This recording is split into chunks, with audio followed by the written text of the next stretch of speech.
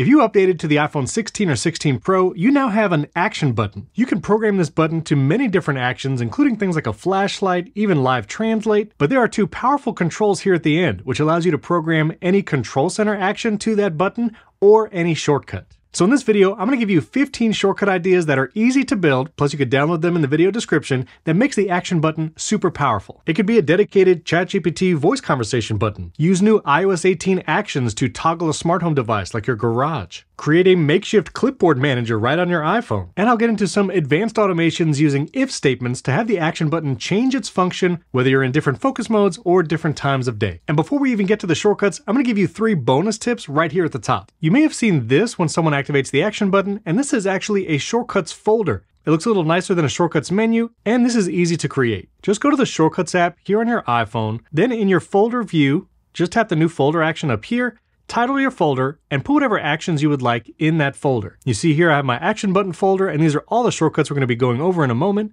and it will show the first 8 shortcuts when you program it to a folder. Then just go over to settings, scroll down to where you see action button. It might be on one of these earlier options, but scroll towards the end where you see shortcuts, tap here, and then search for the show folder action here, and choose the folder that you created in the shortcuts app. Now, whenever you hold the action button, you'll actually have the folder come up and you can quickly access your top 8 shortcuts. Bonus tip number 2, if we go to the settings app and then back into the action button settings, not only can you program a shortcut, but a new option with iOS 18 is access to any control center action. I did an entire video on 32 great apps that add third-party actions to Control Center. I'll link it above and in the description. But any of those actions are also available for the action button. Like Bear, my notes app, you can have create a new note programmed to the action button. If I tap that, now wherever I am on my iPhone, I hold the action button and it automatically creates a new note in Bear. And if you're on the iPhone 16, you now have that dedicated camera control button, well then you can use the action button to launch a third-party camera app like Halide. So you have the stock camera on camera control and Halide on the action button. And one last bonus tip before we get to the shortcuts, you can change your lock screen icons with iOS 18. So just tap and hold when you're looking at your lock screen, hit customize, go back to the lock screen, then you can swap out the default flashlight and camera icons for whatever control center action you'd like. All right, let's get to the shortcuts. A lot of these early shortcuts are simple one-action shortcuts, although you could still just directly download them with the links below. But if you would like a dedicated ChatGPT voice conversation button, you can use this action. You do need the ChatGPT app installed on your phone, and when you search for ChatGPT, the Start Voice Conversation action is all you need. Once you created that shortcut, just go over to the action button settings, back to the shortcut option, search for that shortcut name, set it, and now you have a ChatGPT button. Holding the action button for a second now starts that conversation. What's the average rainfall in the Amazon basin? The average annual rainfall in the Amazon basin is around 80 to 120 inches. And now you can quickly have 2 voice assistants at the touch of a finger. Number 2, a great update to iOS 18 is the HomeKit Toggle action. Before, you used to have to do an if statement and get the status of your devices, but now if you search for toggle, you'll see this action unique to iOS 18, which is toggle accessory state. Once you add that action, choose what device you'd like to toggle. I'm going to choose my garage door, and now whenever I run this action, it will actually open or close my garage door depending on its state.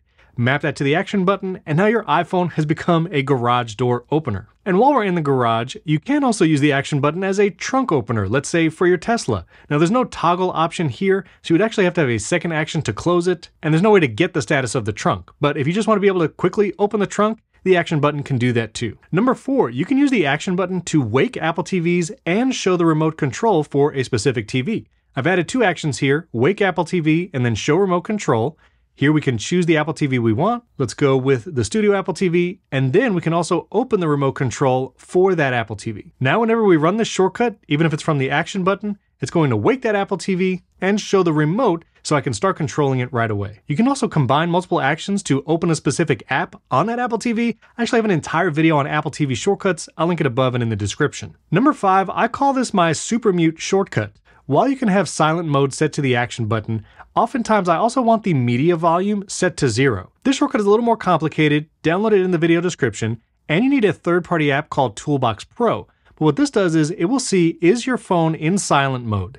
If not, it will set it to silent and turn the media volume to 0%. So So if you open a social media app, it's not going to play a video loudly while you're in the waiting room. And likewise, if your phone is already silent, then it will disable silent mode and turn that media volume up to 50%. When I run this shortcut, I was already in silent mode, so you'll actually see the volume goes to 50%, and if I check the control center, I'm now out of silent mode. Tap it again, and then I'll go into silent mode, and that media volume goes to 0%. And there's confirmation that I'm in silence. A nice way to make sure your phone's not going to make any sounds. Number 6, if you want to try a lot of different things with the action button, you can actually quickly jump to that settings page with this URL scheme. You just use the action open URL, you type this or copy and paste it, or just download this shortcut in the description, and then whenever you run this shortcut, it will actually go to the action button settings. If you do the shortcuts folder like I showed you at the beginning, it's a nice one just to have permanently there so you can jump to the action button settings whenever you'd like. Number 7, if you have multiple focus modes and you want to be able to quickly access whichever you'd like, I have one action here, and it's actually the set focus action. I'm going to re-add it so you can see what it's like to build it. Choose the set focus action, and then instead of turn, I'm actually going to tap the word turn and change it to toggle. Then I can choose a specific focus mode if you want to just directly go into one, or you can choose to ask each time, and then you can choose what focus mode will be enabled. I'll go out of my filming focus mode just for now, and if I run the focus action, you'll see a menu automatically of all the focus modes you have programmed. I can choose a focus mode like filming, and now I'm in my filming focus mode. And because we chose to toggle as the first action, I can run the same action again, tap the filming focus mode, and now it's going to toggle it off. Quick way to enable or disable focus modes with the action button. Also, another great menu you can have on the action button are HomeKit scenes. Here I've started with a choose with menu action and then listed multiple HomeKit scenes, ones that I use very often, and then under each menu item, I have a set home control action to run that particular scene. You can use the voice assistant to do this, but I actually think it's pretty fast to do the action button, tap a scene, and you run it automatically. And now we're going to get into some multi-step shortcuts you can program for the action button. This is a shortcut I created recently during one of the shortcuts requests videos where I build shortcuts that you ask for. You can see the latest video on that up here. And I know it's been a minute since I've done a request video, but subscribe because it's coming soon once all the iPhone 16 stuff is a little past. So what this shortcut does, it actually pulls your next calendar event from a specific calendar, gets the location if you have an address attached to that event, gets driving directions from your current location to the event location, starts pre-making a text, says, sorry, running late, be there in, and then we'll pull that travel time automatically. And then the final action we can add is send message. This could work with WhatsApp, Google Voice, Facebook Messenger even, but we'll use the stock texting app because, you know, iOS 18 has RCS now. We'll add that send message action, expand it, and if you want this text to send without any action on your part, pun intended, you can toggle this off and it will just send in the background. I'm going to keep that toggled on so we can actually see it run. Again, make sure you have it set to a calendar that you want here, or you can also select all calendars. So whatever the next event is across everything, it'll pull that address. Now, when I run this shortcut, it's going to get my driving time to the next address for that next event. And look, automatically populated a text, sorry running late, be there in 33 minutes. Apparently I'm running very late. But you can also customize this to just automatically send your home ETA to a significant other, getting your current location, driving directions to home, and then sending a text, be home in a certain amount of minutes. I'll put a link to that shortcut down in the video description as well. But when you run that, you see I'll be home in 3 seconds because it's to my house. But anyway, if you want to download that home ETA shortcut, it'll be in the description, and I have a video walking through how to build it up here. Next, one of the new actions in iOS 18 is actually journal actions. You can create new journal entries, and with shortcuts, you can actually start with a dictate text action. This way you can speak a new journal entry, and then it will automatically create it. Set that to the action button, and now you can quickly add journal entries no matter where you are on your phone.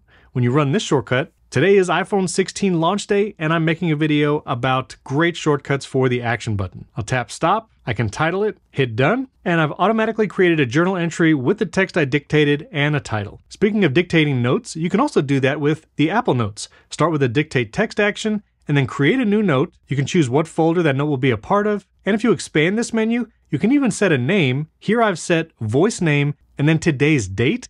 This way it's automatically titled and I don't have to think about it. If you program this to the action button, the shortcut will run. This is a note about all the shortcuts that I want to include in the shortcuts actions video, things like my Clipboard Manager, Super Mute, and more. The first time you run it, it'll ask for permission to actually create that note.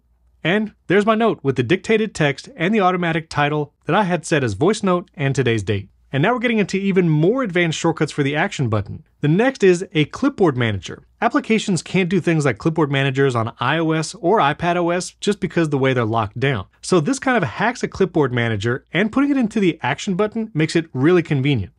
So what this does is it gets what's currently on your clipboard, and then it's going to add that to a third-party app called Data Jar. I'll link that app in the video description. It takes a second to set up, but you would basically create a bucket that will save all these text snippets.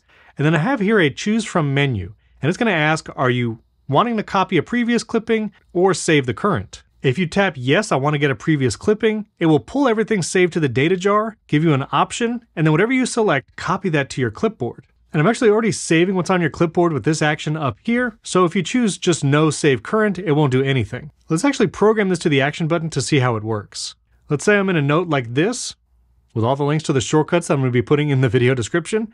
If I hit copy here on the clipboard, now I'll hold the action button, I'll see the menu pop up and say, do you want to grab a previous clipping or just save the current one? I'm going to choose no save current. So it doesn't look like anything happened, but if I run the action button again, now it'll say, do you want to grab a previous clipping? And I say yes. You'll see the last text that I copied here at the top of the list. Or if I want to grab something previously, I'll choose one of my past clippings. And now if I go to paste, it should paste whatever you just selected. A little bit of a hacky way to do a Clipboard Manager on your iPhone, but it works well with the action button. These two shortcuts here can actually change what the action button does depending on focus mode or time of day. So here I start with get the current focus mode. If the name of that focus mode is filming, and just so you know, when you add an if statement like this, you can tap here where it says name, and it might say focus instead. We'll just change it to name. This way you can actually type the name of your focus mode, and you don't need that extra step of adding a text block and so on. So now it says that if the focus mode is in filming, show the remote control for an Apple TV. If that focus mode is not enabled, then do something else. That's play Fantasy from Earth, Wind & Fire. So if I run this shortcut, because I'm in my filming focus mode, it opened the Apple TV remote. Now if I disable my focus mode, now it should play Fantasy by Earth, Wind & Fire. I'll hit play, and sure enough, it started Fantasy. So using that if statement, you can change what the action button does depending on what focus mode is active. Similarly, you can decide what the action button does depending on time of day. Here I started with a format current date, and when you format the date, you can actually have it be in 24-hour time. You do have to choose date, custom date format, and then 2 capital H's, which is 24-hour format. And then you have to add an if statement that if the formatted date is greater than a certain number. So if you want it to be at 1 p.m. or after do this, you would have to say it's greater than 12, because the next thing greater than 12 is 13 or 1 p.m. All right, I actually had to do some finagling to change some actions around. So if you want this particular one, just grab it via the link down below. But now when I run this shortcut, if it's before 1 p.m., then it's going to play Fantasy by Earth, Wind & Fire, which it did right there. And if it's after 1 p.m., then it'll start a voice conversation with ChatGPT. If I change this number, I'm going to put 8 because right now it's actually 9:31. So if it's greater than 8, meaning 9 or later, it should do start a voice conversation with ChatGPT. I'll press play, and sure enough, it worked. So that's how you can have the action button do something different depending on time of day. Just change this number to be the hour of the day in 24-hour time of when you would like that action to change. And a great update to if actions in iOS 18 is you can actually add multiple conditionals. So if you want it to be after a certain time and during a specific focus mode, you can actually add that conditional here, choose current focus, tap where it says icon and choose name. But if I change this to all and turn off my focus mode, now when it runs, it's going to play Fantasy, because even though the time of day is after 8 a.m., I'm not in my filming focus. So you can now have multiple conditionals to have the action button do even more things per time of day, focus mode, and other options. All right, and finally, this is actually what I've had my action button set to for probably the past 6 months. It is a one-action shortcut, and all it is using the seek action to go forward by 3 minutes with whatever I'm listening to on my iPhone. I use this for when I'm listening to podcasts. And so when the ad breaks start, I know it's probably going to be a longer ad break in some of the shows I listen to. So if I hit play, it's just going to skip forward 3 minutes, and literally that simple. So those are 15 shortcuts for your new iPhone 16 action button and some bonus tips as well.